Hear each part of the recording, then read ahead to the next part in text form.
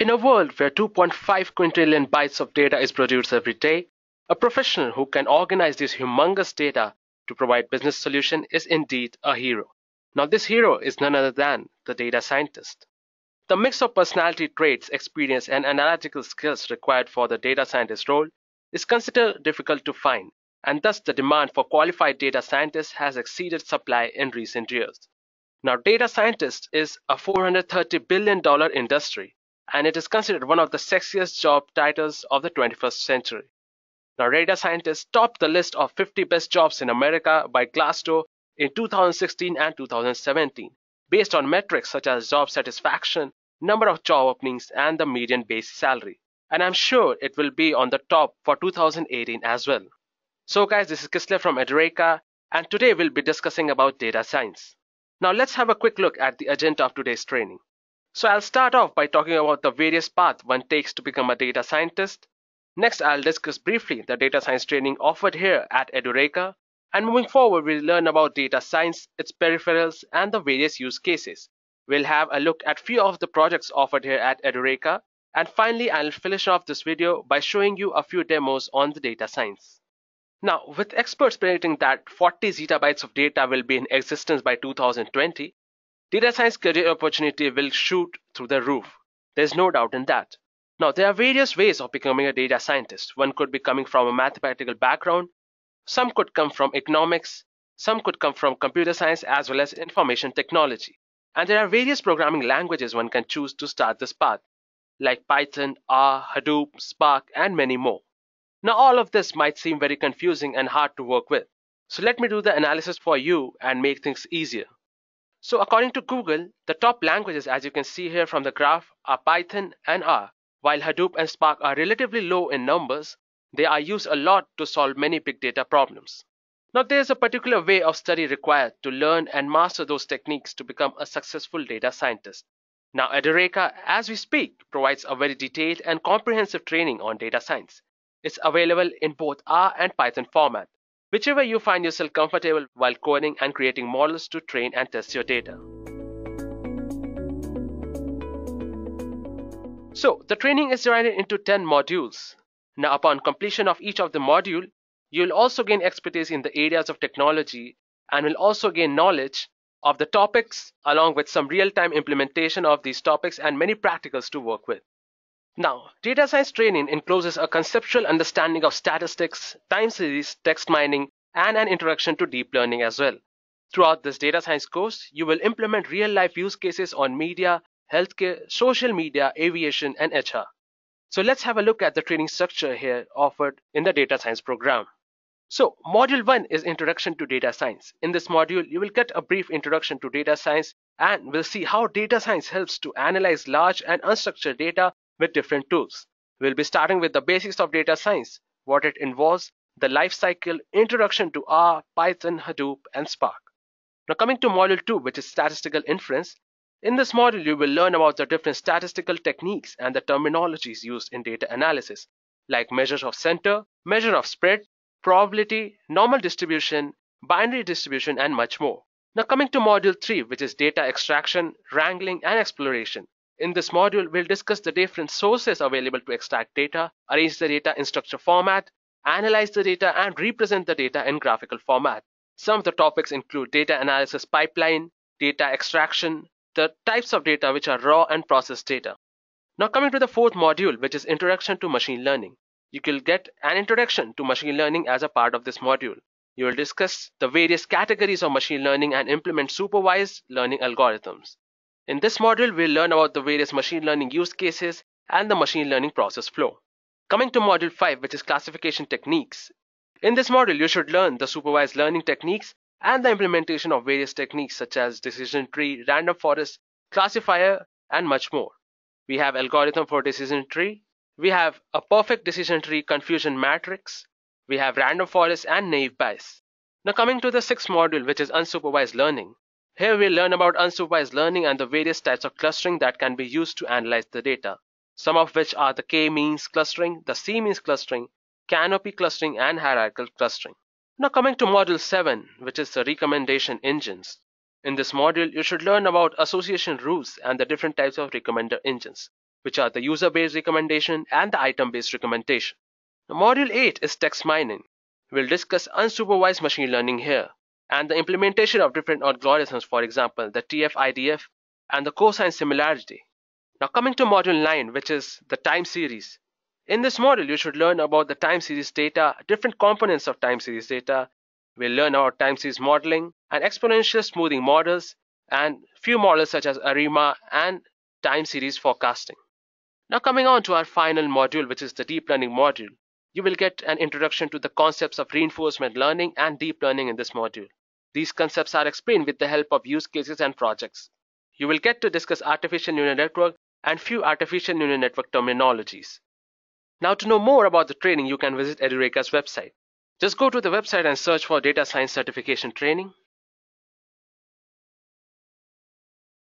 Now on this page here, you can find the details of the training, like the topics covered in this training, the various projects, and also you can find the batch timings. So when you enroll for this training, you will have access to the LMS, which is known as the Learning Management System. Now here you will find all the training related content like the presentations, the case studies, the projects, the datasets, and the class recordings in case you missed any class. And here you also have a personal library section where you can upload any document or any dataset you find relevant for your training for your own purposes. Now that we have seen the whole curriculum of data science training here at Edureka, let's go ahead and understand exactly what data science is and what are its features. Now, data science, also known as data-driven science, is an interdisciplinary field about scientific methods, processes, and systems to extract knowledge or insights from various data forms, either structured or unstructured.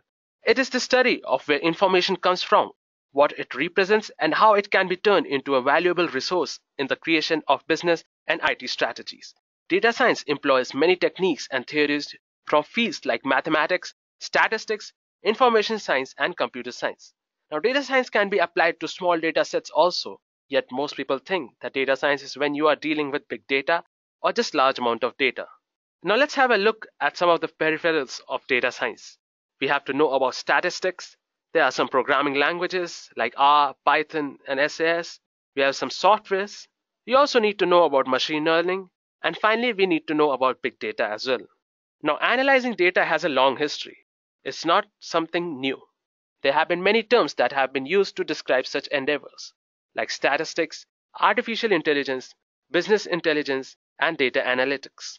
Now, traditionally, the process of data analysis used to start with the collection of data and creating structured repository in the data warehouse, and using the business intelligence tools to find out the predetermined outputs. This used to hurt the data analysis and businesses because the data was isolated, the storage was very expensive, and there was slow processing, which in turn led to short and irrelevant insights. And also, many human resources were involved. Now, the major part of their role was to prepare and clean the data. As you can see here, it took a whopping 65% of the time in data preparation and cleaning, while only a small amount of time was devoted to analysis, strategizing, modeling and iteration, and making decisions. On top of that, every app and website started to store different types of data in different formats. Here we are talking about the outburst of the term big data. Now, this big data was unstructured, coming at real time in various formats, and the traditional BI tools just weren't designed to handle all of these, and therefore they failed due to the emergence of big data. Then began the era of data science. For solving the challenges, companies like IBM, Microsoft, and Oracle started to build their own frameworks. This gave a new way for viewing insights and business solutions.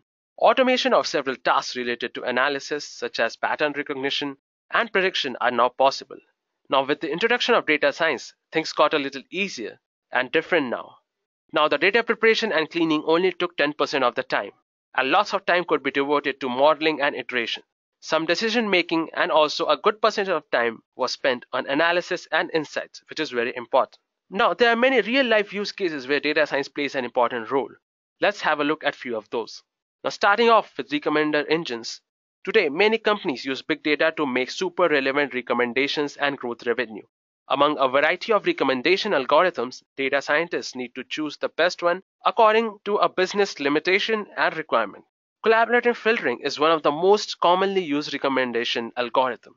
When we want to recommend something to a user, The most logical thing to do is to find people with similar interests, analyze their behavior, and recommend our user the same items. Or we can look at the items similar to the ones which the user bought earlier and recommend products which are likely to them. Now, these are two basic approaches in collaborative filtering, which are the user-based collaborative filtering and item-based collaborative filtering. In both the cases, this recommendation engine has two steps. Find out how many users or items in the database are similar to the given user or item, and access other items to predict what grade you would give to the user of this product, given the total weight of the items that are most similar to this one. Now we'll learn more about collaborative filtering in the upcoming videos. So let's move ahead with object detection. Object detection is a computer technology related to computer vision and image processing that deals with detecting instances of semantic objects of a certain class, such as humans, buildings, or cars, in digital images and videos. Every object class has its own special feature that helps in classifying the class. In recent years, classification models have surpassed human performance, and it has been considered practically solved. While there are plenty of challenges to image classification, there are plenty of write-ups on how it's usually solved and which are the remaining challenges. Now, object detection is one of the areas of computer vision that is maturing very rapidly. Thanks to deep learning, every year new algorithms and models keep on outperforming the previous ones. In fact, one of the latest state-of-the-art software system for object detection was just released last week by Facebook. The software is called Detectron that incorporates numerous research projects for object detection and is powered by the Caffe2 deep learning framework. Nowadays, voice technology is everywhere, and we are undoubtedly in an era dominated by voice assistants. Part of voice assistants are speech recognition, and one part is searching and acting according to the command that was asked. Now, data science is assisting the speech and talk application by recognizing the voice messages effectively given by the user and produce accurate text output in the response. This technique is widely used by most of the popular tech giants like Google, Microsoft, Apple, and so many more in their products to detect the input voice waves and then convert it into text messages to make the digital communication easier and faster than the traditional typing method. The most reliable technique used to make an exact and accurate speech recognition result is deep learning. It made speech recognition methods accurate and reliable enough to be applied to the outside environment in a controlled manner. Now, you might have heard about many voice assistants like the Google Assistant, Apple's Siri, you have Microsoft's Cortana, Samsung's Bixby, and I'm sure you might have also heard about the new artificial intelligence voice assistant Alexa, which is developed by Amazon. Now, coming on to our final use case, which is the sentimental analysis, also known as opinion mining. It refers to the use of natural language processing, text analysis, and conceptual linguistics to identify and extract subjective information in source materials. Using sentimental analysis techniques, companies can respond to negative or positive brand perception. When a company releases a new product, monitoring and analyzing social media content can play a large role in quickly remediating bugs and errors. Now, generally speaking, sentimental analysis aims to determine the attitude of the speaker, writer, or the other subject with respect to some topic or the overall contextual polarity or the emotional reaction to a document. The attitude may be a judgment or evaluation, affective state, or the intent of an emotional communication. So let's go ahead and look at the various phases of a data science life cycle. Now, starting off with phase 1, which is the data acquisition. Now, before you begin the project, it is important to understand the various specification requirements, priorities, and the required budget. You must possess the ability to ask the right questions. Here, you assess if you have the required resources present in terms of people, technology, time, and data to support the project. In this phase, you will also need to frame the business problem and formulate the initial hypothesis to the test. Now, coming on to the second phase, which is data preparation. In this phase, you will require analytical sandbox in which you can perform analytics for the entire duration of the project. You need to explore, pre-process, and condition data prior to modeling. Further, you will perform the ETLT tasks, which are the extract, transform, load, and transform to get the data into the sandbox. Now, you can use R or Python for data cleansing, transformation, and visualization. This will help you spot the outliers and establish a relationship between the variables. Once you have cleaned and prepared the data, it's time to do the exploratory analytics on it. Let's see how you can achieve that. Now, here comes the third phase, which is hypothesis and modeling. Here you will determine the methods and techniques to draw the relationship between variables. Now, and these relationships will set the base for the algorithms which you will implement in the next phase. You will apply exploratory data analytics using various statistical formulas and visualization tools. Although many tools are present in the market, but R is one of the most commonly used tools. Now that you have got insights into the nature of your data and have applied the algorithms to be used, now we can apply the algorithm and build up a model. You will develop data sets for training and testing purposes. You will consider whether your existing tools will suffice for running the models or it will need a more robust environment, like fast and parallel processing. You will analyze various techniques like classification, association, and clustering to build a model. Now coming to the fourth phase, which is evaluation and interpretation. After all this, we'll evaluate and interpret the output received. In this phase, you will deliver final projects reports, briefing, codes, and technical documents. In addition, sometimes a pilot project is also implemented in real-time production environment. This will provide you with a clear picture of the performance and other related constraints on a small scale before deployment. Now next comes the deployment of the final module which we have prepared. Now this can be in any language like R, Python, or even Java as a matter of fact. Now the final phase, which is the operation and optimization, it involves developing a plan for monitoring and maintaining the data science project in the long run. Performance downgrade is monitored in this phase, and the model is retrained whenever a new dataset is added or there is a downgrade in performance. Now let's have a look at some of the projects being used in the data science training here at Edureka. The first one is movies collection. It is of the entertainment industry, and the goal of this project is to explore the movie data sets given the parameters like duration, movie title, gross collection, the budget, the title year, and many more. You need to explore and analyze the data sets and find out some insights like you should know the top 10 movies with the highest profits, knowing the top rated movies in the list and average IMDb score. You need to plot a graphical representation to show the number of movies released each year and group the movies into cluster based on Facebook likes. Coming on to our second project, which is recommendation system for grocery store. Now, it is of the food retail industry, and this project scenario is to create recommendations for customers of a grocery store based upon historical transaction data, which could recommend preferable articles. Coming on to our third project, which is the Twitter analysis project.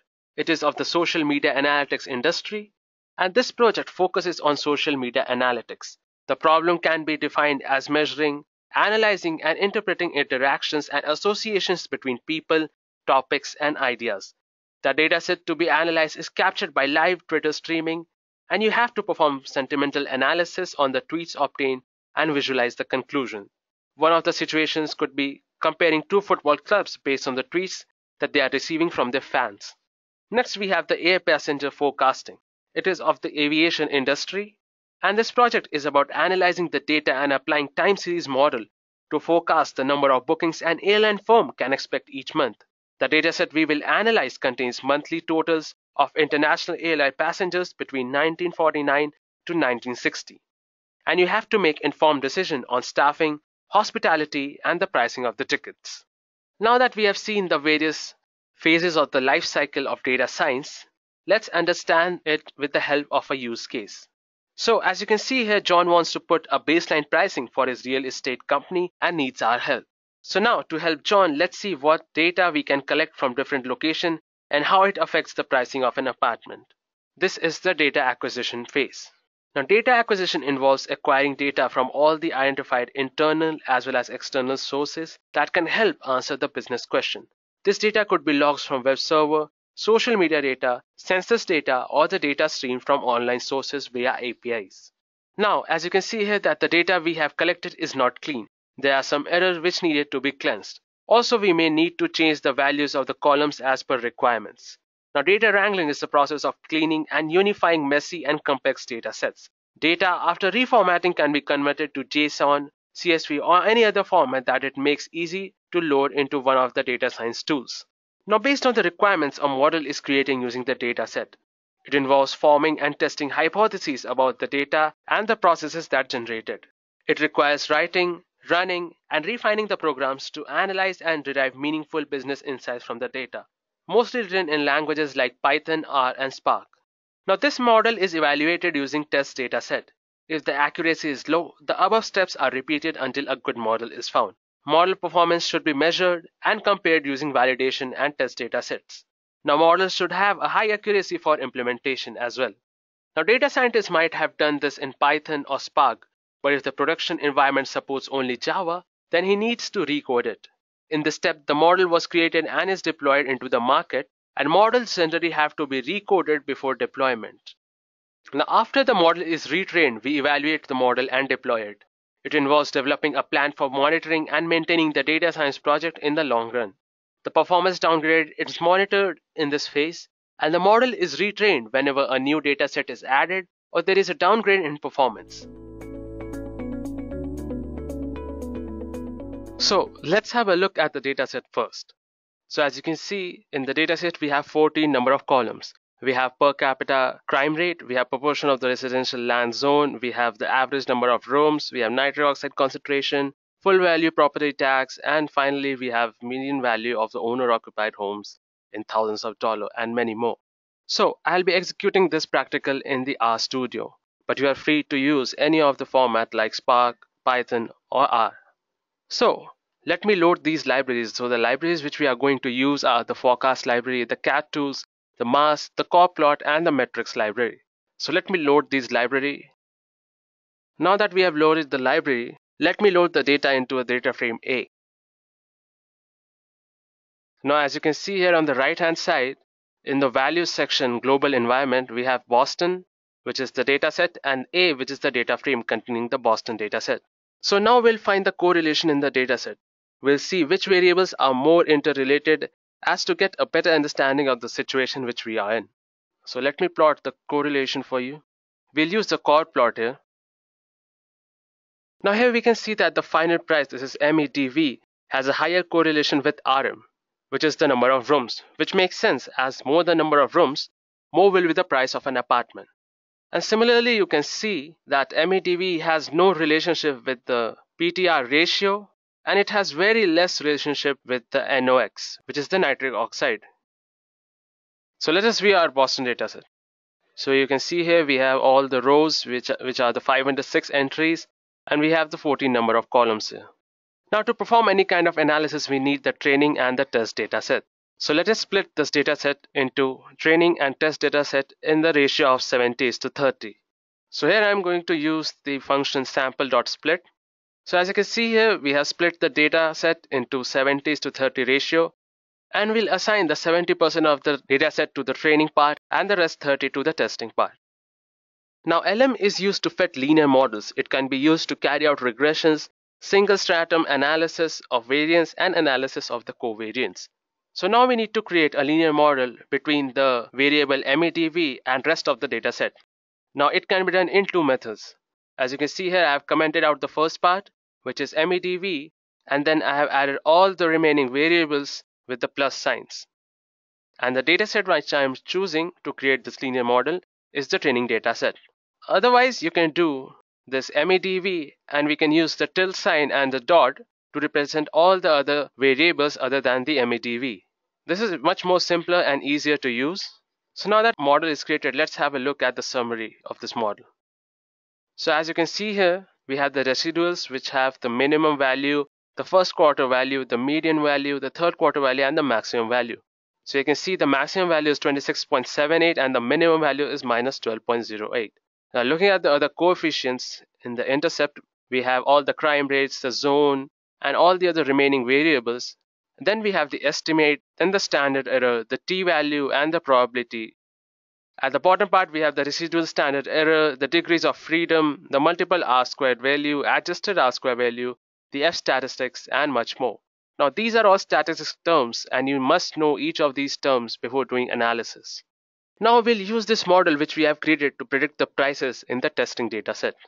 So here we'll use the function predict.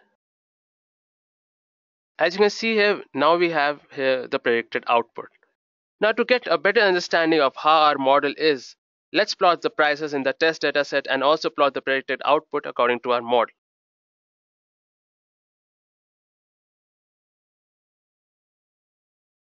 So here you can see that the green line and the blue lines are coinciding a lot.